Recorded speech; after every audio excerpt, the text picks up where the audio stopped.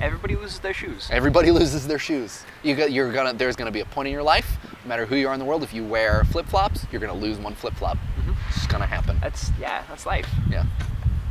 I forgot your question though, but I think that was kind of it. I don't know. Like what, the thing that happens on YouTube that is not a video that makes you as a data analyst think like this is an interesting thing, or this is either a problem or a point of interest. Because I'm sure that you view YouTube differently than I do. Like I view it as a collection of people trying to communicate with one another and represent things to each other, both using and working against the technology that exists. But that's very much my, critical theory and semiotics leanings that make that happen. Well, for me, I view YouTube as the medium that it is. Like, so Mr. Rogers, huge influence on my life. Yeah. Because he's like the greatest man alive, formerly. But like he has this quote, and I actually put it at the end of the first part of Hank's interview, which you should watch, by the way. Okay. Where he says, fame is a 4-letter word, and just like tape or Zoom or face or pain or life or love, what ultimately matters is what we do with it. Yeah. And we in television, I feel that we in television are called to be servants. Regardless of what our job, we are here to enrich the lives of all of these other people that watch us day and night. Yep. And like, for me, when I look at YouTube, I don't see it like I see the community aspects, but I see it as the next television.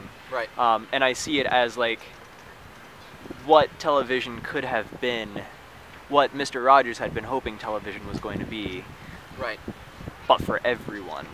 Like, so I look at Crash Course, because Crash Course is on DVDs. Yeah. And I realized that, hey, that solves so many geopolitical problems that all of these countries face in regards to getting access to the internet. Can't access the internet? Fuck it. Bypass it. Yeah. And the fact that you've got all of these people on YouTube that come up with these awesome, innovative solutions and that are actually thinking about the stuff that they're putting out there, that's the stuff that I see that just makes me be like, whoa. Yeah. Like, the world is full of interesting, intelligent people, and a lot of them care so much, which, whoa. Yeah. By the way, talking to everybody, like, nobody's just like, yeah, I'm just, whatever, this is just a thing I do. This is just a thing.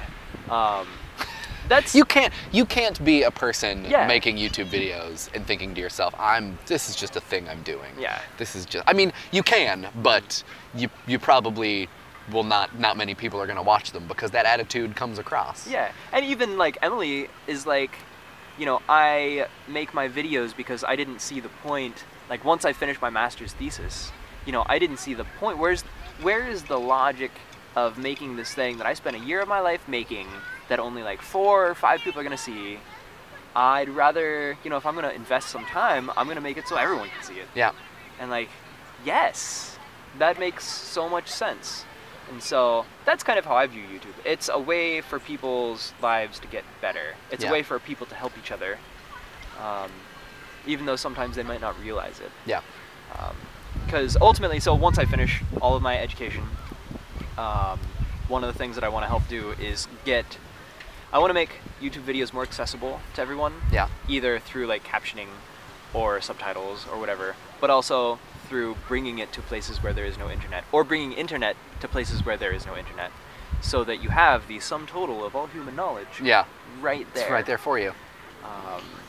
This is, it's a really interesting, it's such an interesting set of questions that butt up against the question of like how the creation of knowledge changes in a post-internet world, and it's like, you are talking about figuring out new ways to create knowledge for another part of the world, which is, that's huge. Yeah. That's huge and amazing. And a lot of that comes from like being a linguist and doing intelligence analysis stuff. Like I am fairly well educated on RF stuff. Yeah. And so I understand that for every problem, there might not be a solution, but there probably is. Yeah. It just might not be what you think it is. Yeah. So like, let's take random country, let's say it's Kiribati, which is this tiny little island nation. Okay.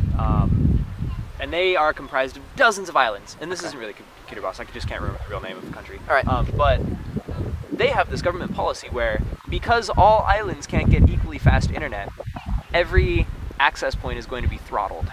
So that everybody has equal internet. Yeah, even though on the main capital island, You can get crazy fast. oh yeah, like a gazillion gigabits per second. Right. So then the question, like the problem I see solving is either convincing, like you find out if you can get the government to unthrottle it as much as possible, or you just figure out, well, okay, we're doing this the hard way, and we're setting up microwave dishes on every island, and we make this network, and maybe, just maybe, we just solve some other huge problem that they were having. Yeah. So that's kind of like way, way, way unpredictably far in the future, in my future, but that's kind of what I'm aiming at. Yeah. Oh, that's so rad. Yeah. That's super rad. Yeah. If you ever need any help, I can play guitar. Awesome. Well, maybe you could be like the peace ambassador. Yeah. We, the United States, have sent you our wonderful mic, Rugnetta. I know some Ryan Adams songs. Which one would you like to hear?